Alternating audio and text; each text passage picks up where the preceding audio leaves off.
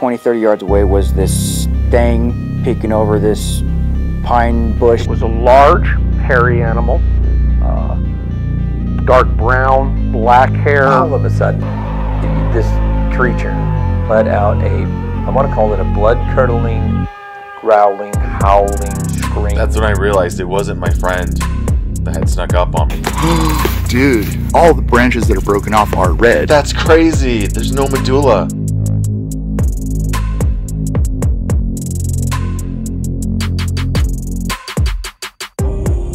Oh, hey. Glenn Norberg. Oh, I'm going to meet you the first time ever. Oh, nice. I'm so glad you're here. Feels Talk like to it. us. Yeah. Yeah. Absolutely. I got you a little Well, water. thank you for coming. This is huge. So Absolutely. we brought this here, and we've set this up as best we can, Okay. and talk. Okay. So this I found in just outside of Florence, Colorado, down on the Arkansas River, and I thought it was something weird, but there's water. People walk down there all the time. Not all the time. People walk down there. Sure. And I've seen footprints there in the area. This was in some deep grass, but it caught my attention. The heel caught my attention because it looked like a boot print. Right. And that's what really made me go, this might be something weird. So I did a casting for the first time I've ever done a casting. It was really fun. And I emailed you a photo of it a couple of years ago, I think it was. I think so, yeah. And you said, yeah, that's interesting. We talk. We're here. Right. So talk and tell me what you opinion. Well, once again, I, like you, I is almost instantly drawn to what at first glance looks a lot like a boot heel. You would think maybe waders or something like that. And, but there is this aspect that is rather familiar to me because, as it turns out, I happen to have a cast right on display when you brought this that bears a remarkable resemblance. I mean, uncanny resemblance. It's very similar in size and proportion. And the configuration, what superficially looks like a boot heel, actually has a very rounded contour. It has a very irregular shape here, which converged very closely with the appearance of this other example that we came to compare and contrast with. I suspect that this feature is actually what we call a mid-tarsal pressure ridge. One of the distinguishing characteristics of the Sasquatch foot is a retention of a much greater degree of mobility through what is the instep of our foot. That arched configuration of the human foot that actually twists into a very stable relationship, so the foot can act as a very efficient lever in propulsing us forward. The primitive condition is a very flexible foot that's more adapted to climbing in the very irregular substrate of a forest canopy, to be able to grasp a substrate, a support like a limb or a branch, and yet still be able to lever the mass upward, requires a certain degree of flexibility between the forefoot and the hindfoot. So when that's translated to the ground or transposed to the ground, the heel comes up, flexing across that instep, and pressure is concentrated through the forefoot. Sometimes, as in the case of this muddy soil, the soil yields under that pressure. Since there's not a heel to compact it, it humps up like a little speed bump. And sometimes it gets actually pushed back so that it humps up and it may slide, may fracture. And that gives the artificial appearance of this boot heel edge. But would account for the irregularities you see, because it's not always a real sharp edge. It can be, kind of disjunct. And in fact, the example that we had sitting side by side looked remarkably similar in that configuration. So then that takes us up to the front, and as you pointed out in our initial conversations, instead of a nice rounded contour of a well-formed boot, we have some irregular indentations, and some which bear uncanny resemblance to toes. And indeed, the size, the shape, proportion is remarkably similar to this one particular cast that we kind of gravitated to from Mill Creek drainage area. Oh, okay. I was wondering where that came from. The Blue Mountains of southeastern Washington. Yeah. Oh, okay. Yeah. So it's one that was cast by Paul Freeman, one of literally dozens that Wow. that he cast in that region over a span of 10, 15 years. So, there's always, the context is always critical. Yeah. And your initial descriptions betray a certain reticence in the fact that this is an area that's frequented by recreationists and so forth, fishermen and whatnot.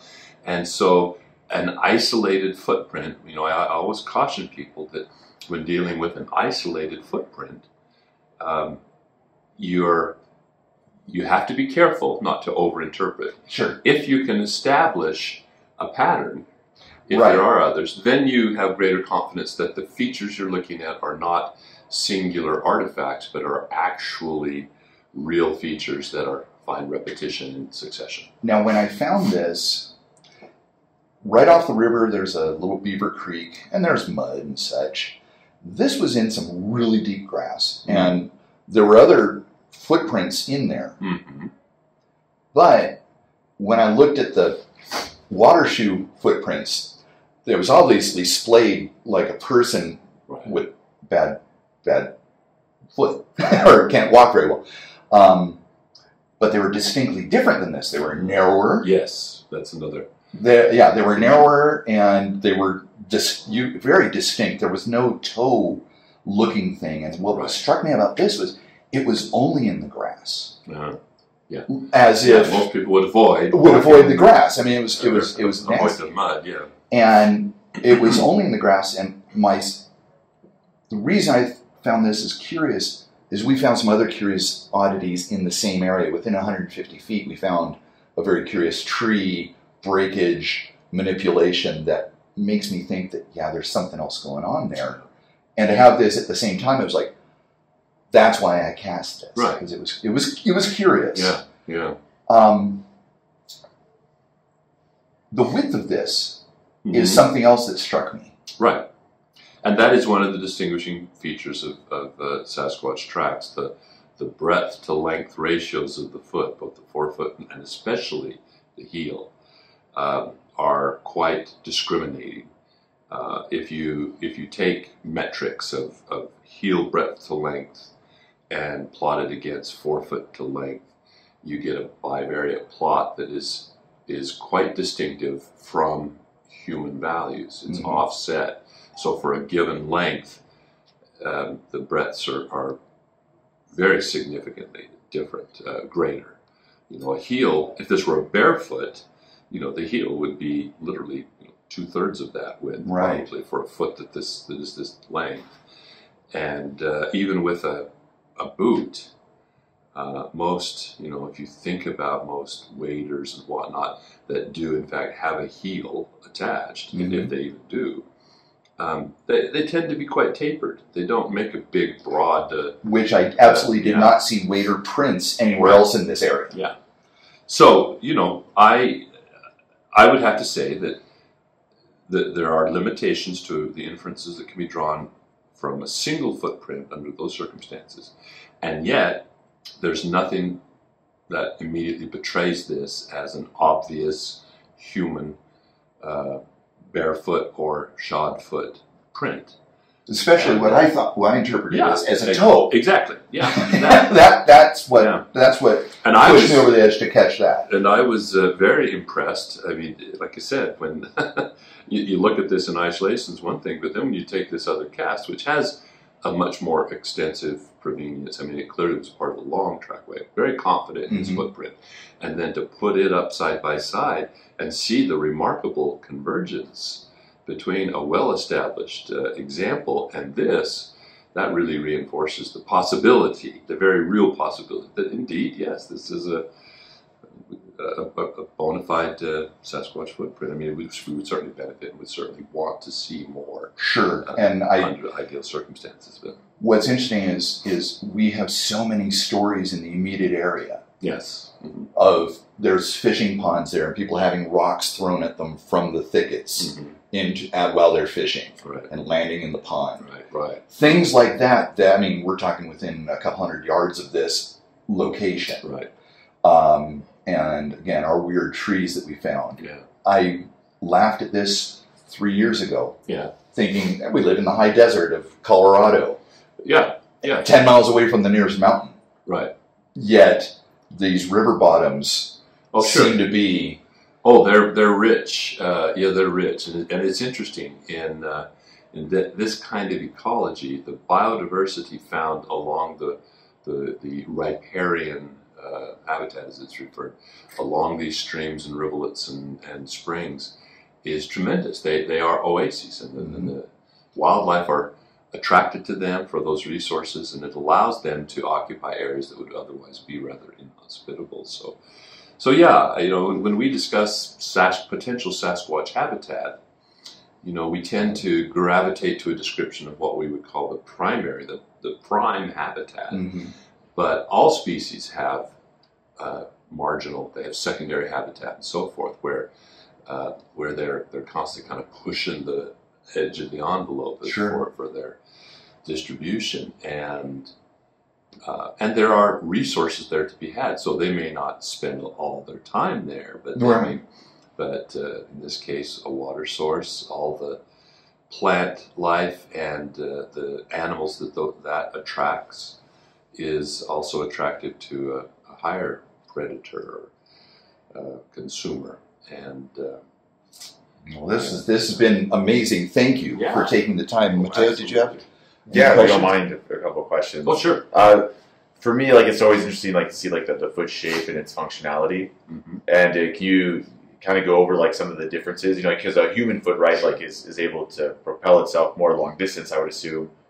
Yes. Right, because it can get rigid. Sure. Versus this is more adaptable over rough terrain. Can you give kind of a comparison between capabilities between that? And certainly.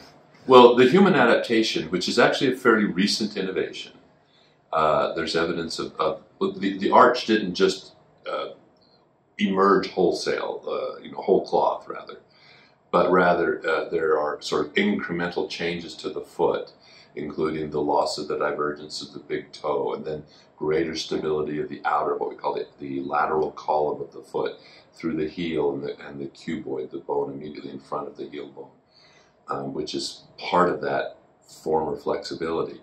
And then only very recently did the medial arch really take its shape, and we lost a lot of the range of motion between the ankle bone and the bone immediately distal to it, the navicular, which used to provide a great deal of flexion and extension and even rotation.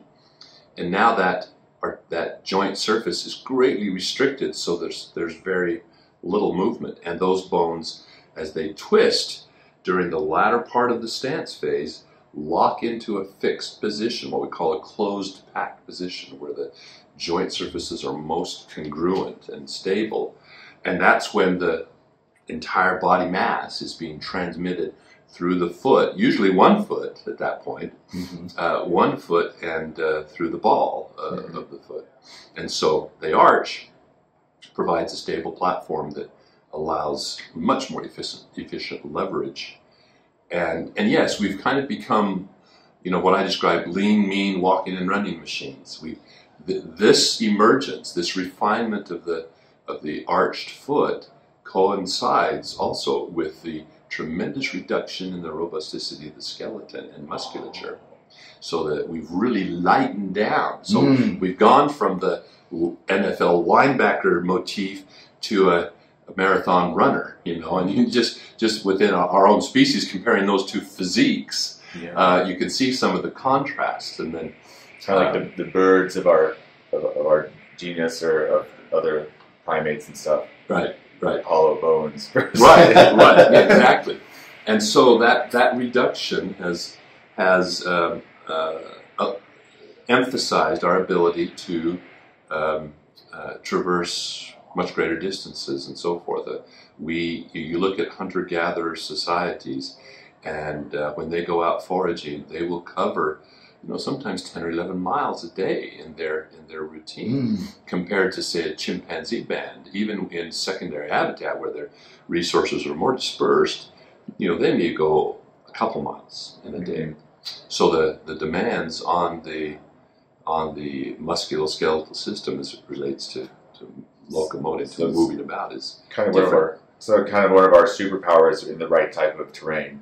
Of course, yeah. Because we go to mountain terrain and it's a little tricky to go over those rocks, like under the terrain. Like you can feel it, like in your ankles and in your foot as you're trying to traverse. Yeah. These refinements have largely emerged in the lowland, on the flat, and whereas Sasquatch, I think the reason they have, although they've lost the divergent big toe because they're no longer arboreal, when you're an 800-pound gorilla, it doesn't make much sense. Plus, safety-wise, to go up into the canopy. Although some, it was actually a surprising revelation that some mature gorillas do brave climbing up in to get particular resources and go really high up in the canopy at times. But they haven't much business being up there because a fall, can be fatal. And plus the fact that in temperate forests, coniferous forests particularly, there aren't the resources up there to attract. The carbohydrates and sugars are in the understory and the subterranean areas. So the shrubs are the fruit-bearing plants. Pine cones aren't so attractive. Now, in some cases, sugar cones, bears really go after those. But they let squirrels do the harvesting and cache the pine nuts. Oh, okay. And the squirrels actually have faux caches to distract the bears from their principal caches. And so they actually provision the bears to satisfy them. It's kind of like paying off the mafia. Very interesting. But so a Sasquatch has, a 700-pound Sasquatch has no cause. I'm sure they use the trees, especially in youth and infancy, to seek refuge and so forth, resort there. But then you point out also, in rough, irregular terrain, the advantage of this model or this architecture, retaining the flexibility of the midfoot and push off from the entire forefoot rather than concentrating at the ball of the foot and through the toes, spares the toes the bending stresses that we impose on our foot, which have selected for shortening of the toes compared to chimps and gorillas. Interesting. So with that bending stress avoided, the Sasquatch has retained longer toes, not as long as a gorilla or chimp, but very similar to early bipedal hominins, which also had flexible insteps. This was one of the drum beats I pounded for 10 years before it finally started to stick with my colleagues. So that's something that's normal, that's seen within the fossil record as an adaptation. Absolutely. Okay. Early bipedal hominins walked on flat, flexible feet for several millions of years. So we're kind of like the novelty in our foot structure. It's a recent emergence. It's not something that's that appeared in lockstep with the advent of bipedalism. So that's what's expected. Yes, exactly. Cool. And so that's a great advantage, those longer toes, to negotiate, to gain purchase of grip on irregular surfaces, rocky slopes, steep inclines with lots of deadfall and so forth. But also, if you've ever hiked off trail, most hiking trails, take advantage of the principle of the switchback and have a certain grade. And you can essentially walk, ambulate normally on those. But if you go off trail and try to go up a steep slope, you have to act sort of like the mountaineer with the crampons going up the glacier. You stick your toes in because your foot's rigid. It can't, and your ankle doesn't have that much. Doesn't have the range of motion.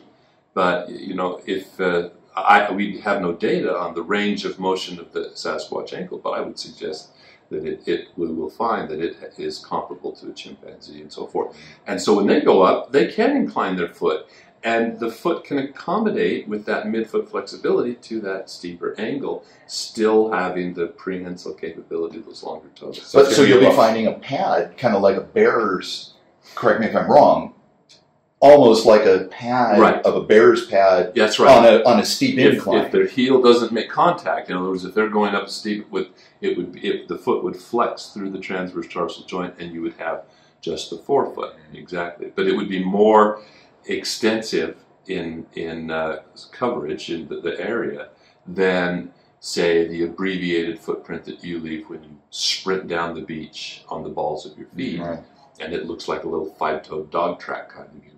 Right. Just very abbreviated. Basically, just the heads of the metatarsals, the bones in the instep of the foot, are touching down. But since they don't have an arch to support that posture, the foot collapses into flexion across the transverse tarsal joint, and you get an entire, what I call a half track. That's interesting because in this immediate area, I found some of those. Oh, okay. The gradient was probably 45 degrees. Okay. And I found that one, it's a big imprint, but I thought, well, maybe it's a elk or something, you know, because there was no distinct toes. I see. But it was this big something pressed in. Right. Yay big. Right. Yeah. And I went right next to one of my hurricane trees. Yeah. And I documented on video, but I didn't have anything to place it with. So that's curious. I'm not making any claims, but I did find it. That's a very telling feature. I first stumbled on this notion when I was examining a set of photographs that were taken by Don Abbott, who was the cultural anthropologist at the University of British Columbia Museum. And he had gone down at the behest of John Green and Bob Titmus, or let's see, John Green and Rene de Hinton, I think it was at that time, to examine the footprints that were found immediately before the Patterson-Gimlin film was shot there at Bluff Creek. And here was a series of shots, you know, and these were full-length tracks, and then here's one, and it's just half a track. And I'm going, what? And when I outlined, I found that the half track terminated right where the transverse tarsal joint. What an exciting! Awesome. So in other words, I mean, if you look at that famous Titmus track that I've drawn attention to, much greater, and where you've got the speed bump and then the heels behind it, if you just ignore everything proximal to the speed bump, what you see is what a half track would look like. Well, I will compare that to what, like I said, I've got video evidence of what I found. I just didn't include it because I didn't know what it was. That would be interesting to... You had mentioned weight. Yeah. This is obviously not a particularly large track. No. I mean, it's pressed in the mud. I know I was walking in the mud. I was pressing down in there.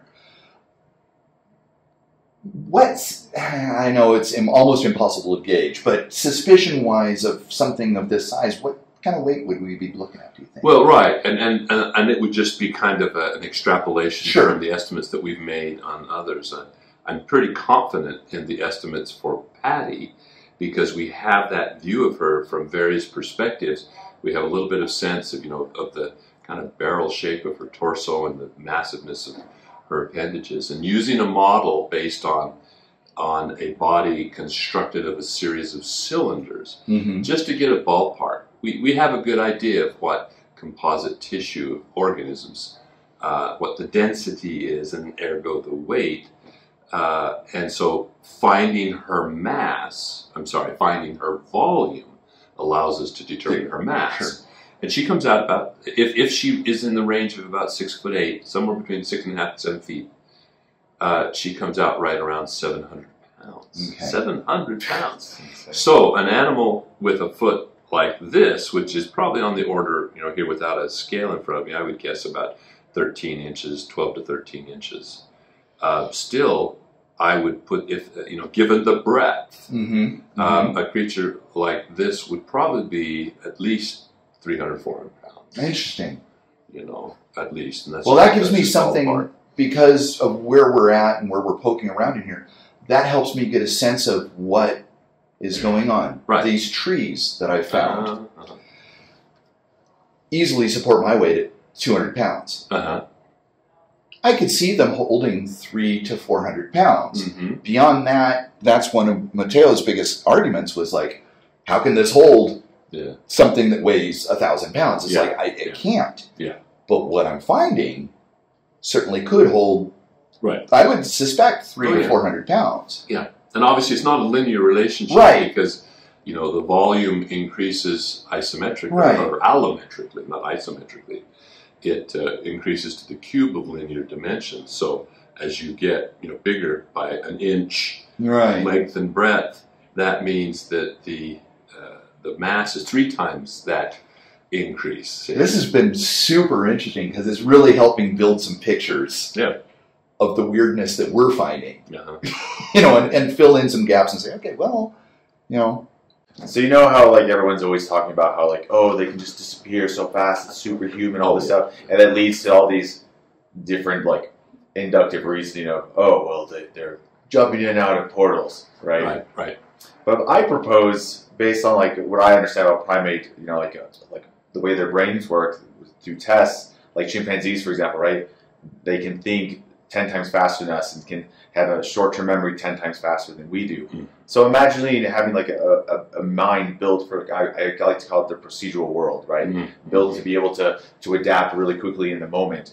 So imagine having a strength of something like a Sasquatch and being able to think 10 times faster than us and be able to execute moves that would normally take us, you know, like walking really difficultly through like woods, not to try to be quiet and stealthy. They could be able to execute immediately compared to us, and so by our perspective, it does look superhuman because it is. Right, from well, us. it is. Yeah. By our standards, and all you have to do is reflect on the history of some of the field studies of other great apes, like, you know, attempts to film chimpanzees that have not been habituated to human interaction, and it's like they just melt into the foliage. I mean, here, and you're not talking about just a single, but a band of raucous, potentially loud and noisy and apes, and yet they can be absolutely silent. They can just slip into the foliage. They can just disappear. I mean, even I've seen the films everyone has where the traffic is stopped as the silverback is escorting his troop across, and they just almost magically appear from the foliage, cross the road, and then they just disappear, and boom, they're gone. I mean, these gigantic animals, they're just gone.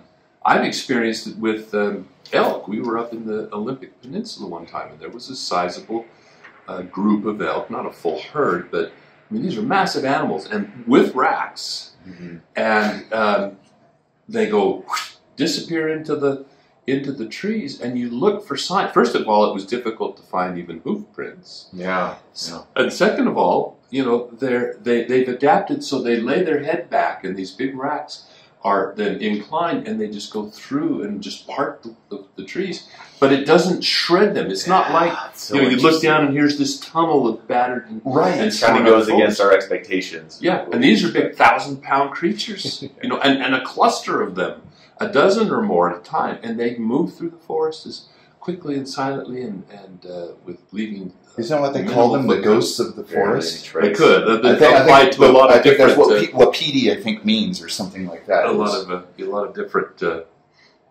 different animals that's applied to. So it's not surprising. I mean, all it does is betray our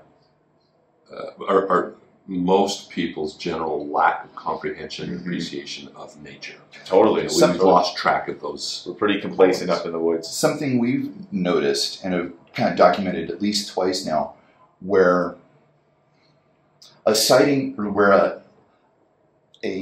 position where they go to watch, the foliage has been manipulated to allow them to ingress and egress quietly and quickly, but they've bent branches, broken them off, so that this one specific one, there was a. But it's also based off of ancestral evidence. Why we even look in that right. In the first so place. This one witness said he was barbecuing. There was a tree. He saw shoulders on either side. So I went behind the trunk, came towards it, and all the branches were pointing towards. Or you're the trunk. All the branches are pointing this way, but all the branches pointing this way were broken out. So I could work my way up to you, but if I got spotted, I could come this way without disturbing branches. Yes, yeah, getting snagged on. And we've noticed that twice now. Yeah, interesting. Yeah, so it's not just simply that we move well, Right. but we actually manipulate Yeah. our environment so that we can spy. Sure, sure. So one last question for me.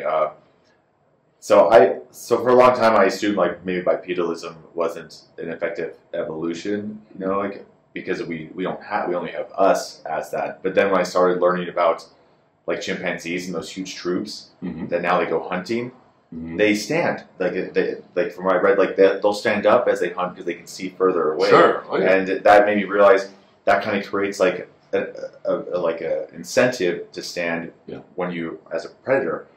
And so then we have all these fossil records of bipedalism going on. But do you think it was incentivized like bipedalism for hunting, or do you think maybe other types of? Well, I think it's a combination of quite a number. If you look at the literature, and there's been a lot of discussion and debate about what were the motivating factors for the evolution of bipedalism, and I came up through a tradition. My mentors emphasized not to exclusivity, but they emphasized the mechanical aspects of it. So you have the things, the just so stories about carrying stuff, provisioning people or individuals back at the camp.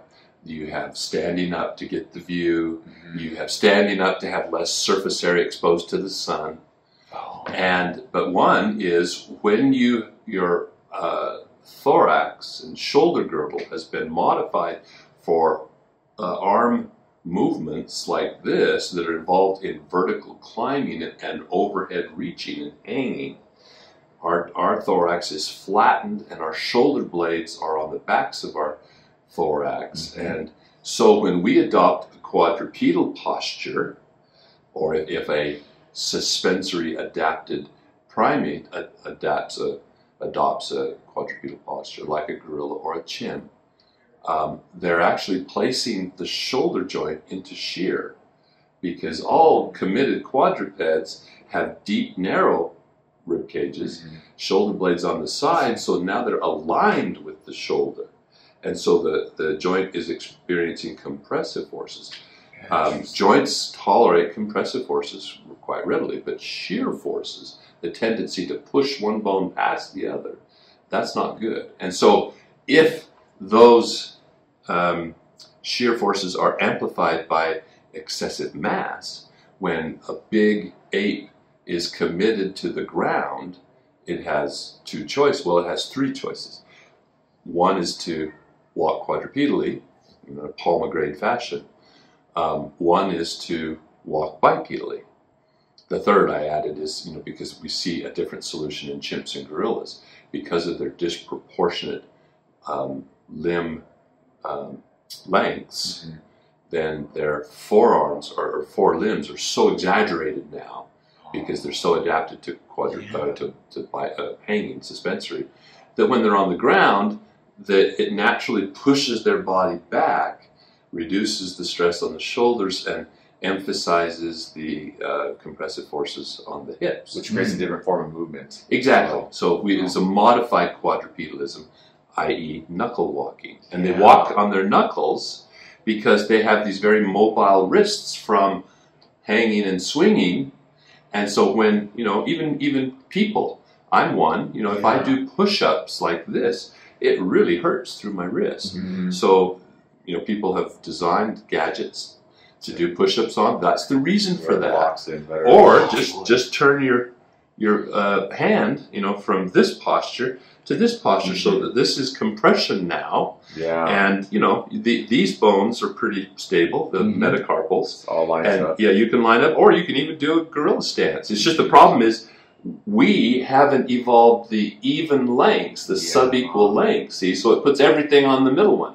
If you look at a gorilla, these are almost all the same length, so it's much more. And their fingers are webbed up higher, so it gives greater stability. Oh, they're webbed up there. Yeah. So that's so interesting. Anyway, so knuckle walking is a very modified. So if we can acknowledge that, set it aside for a minute, then we're left these two possibilities. You either walk on all fours or you walk on twos. Well, walking on twos is a pretty likely solution to avoid, in a big ape, to avoid these compressive forces through their shoulders and their elbows and their wrists and finger bones and so forth.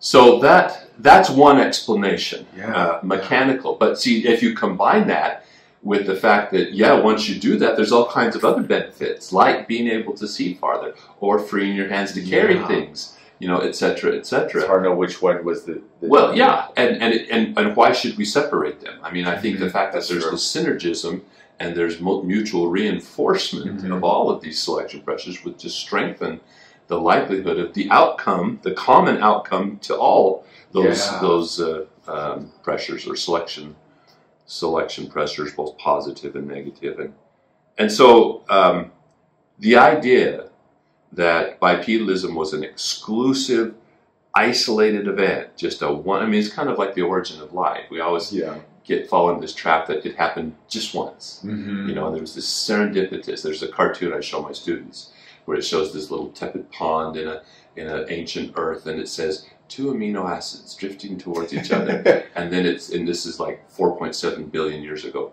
and then it says 4.71 billion, or it's just, 2 seconds later it says 2 seconds later 2 amino acids drifting apart, and then it goes 3.2 billion years ago. So in other words, it only happened once, and it was this singular rare event. And now, that's old school. Now, I mean, there were things going on in little tepid ponds under the ice, in fumarole vents at the bottom of the ocean. I mean, life, it was a obligatory outcome of matter.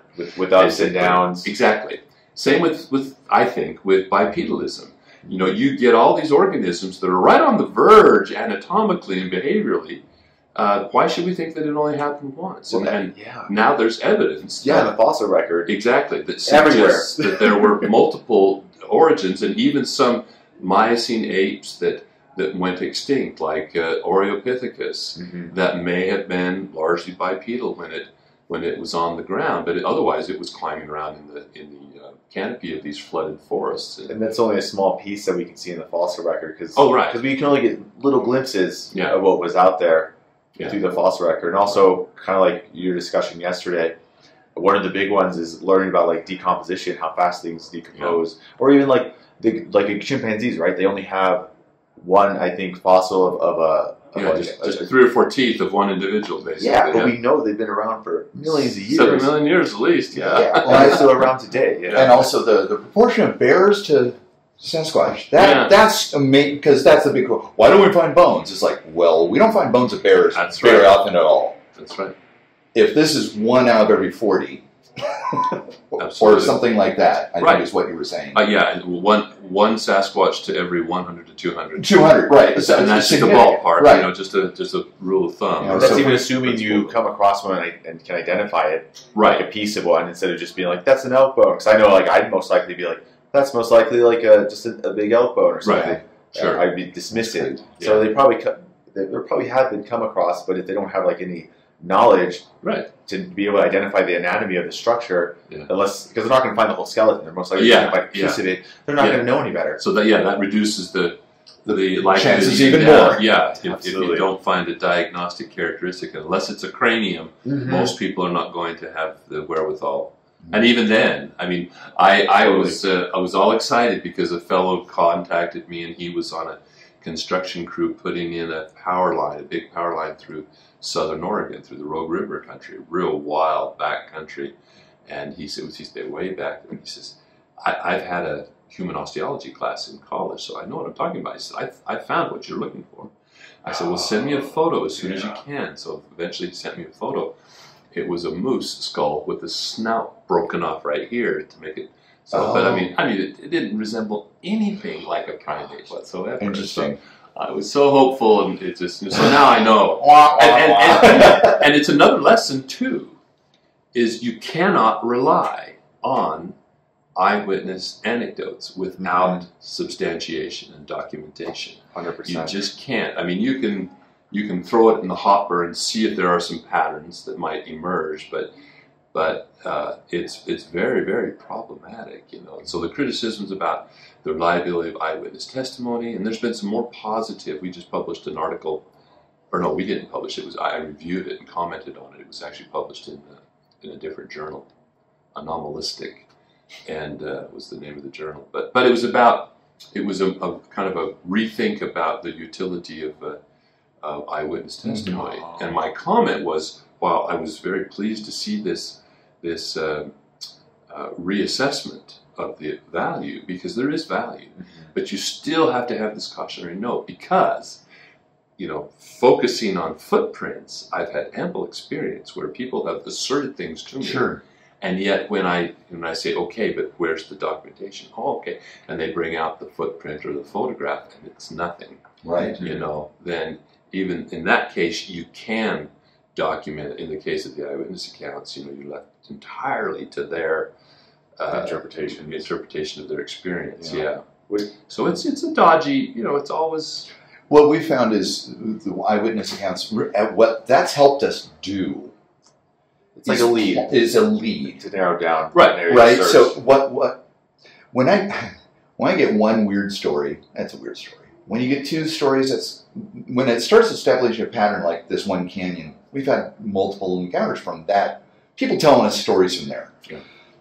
Does it mean anything? No, but at least there's multiple people telling us something. So it gives us a place to look, to investigate, and that's what led us to here. Right. You know, we started one place, and that we found some other oddities, and then I continued searching along the river, found the trees, then we found this, and now I know to look at those other prints, because that was interesting, because that was going straight up a hill, and the spacing from the first one to the second one, which is the reason I thought it was just erosion, but the spacing was about 6.5 feet of stride, and I actually said, that's huge, as I'm videoing it, but I didn't know. Right.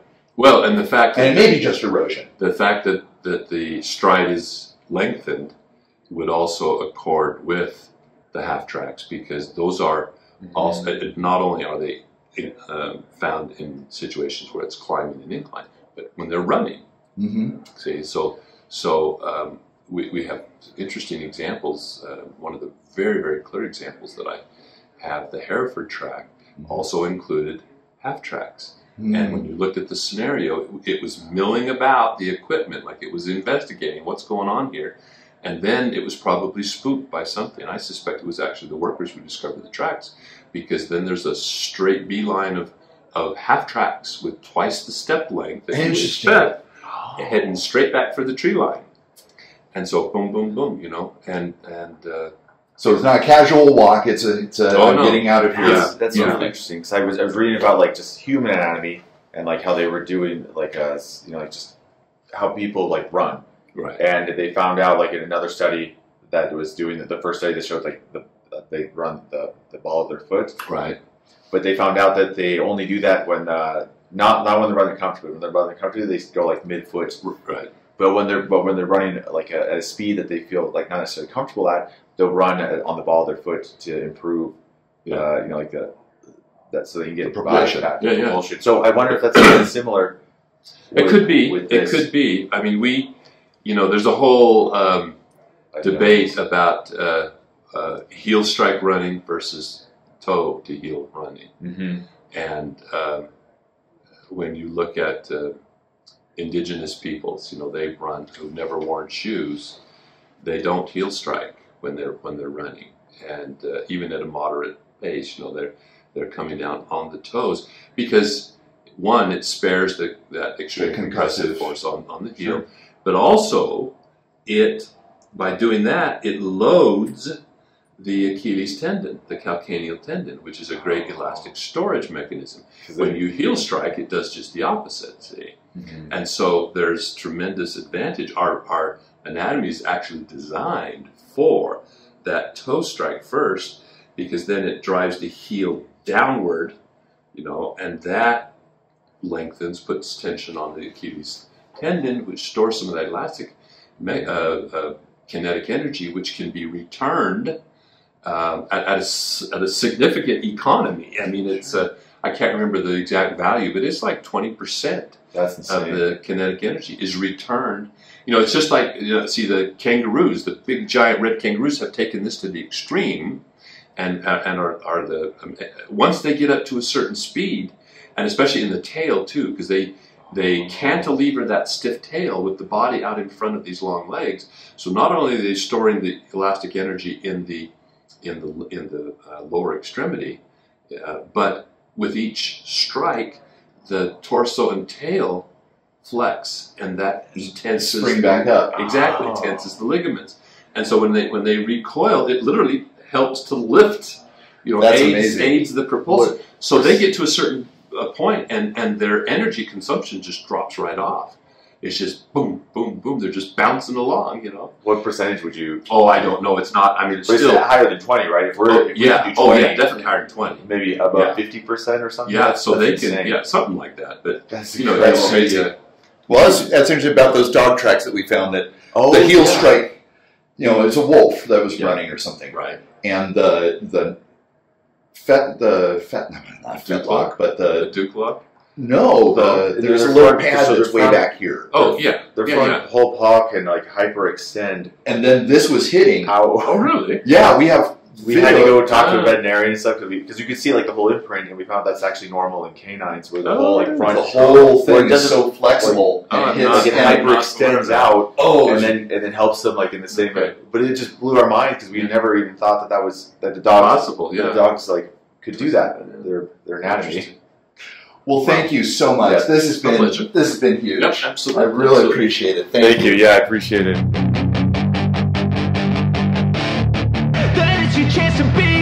Hey kid, don't ever let them get inside your head. They'll tell you what to do in life instead of everything you know that you could get. Don't let them guide your life towards regret. I'll fight for what I love with every breath. My past is filled with things I won't forget. I use them all to push me to my best. So treat the worst of times just like a test.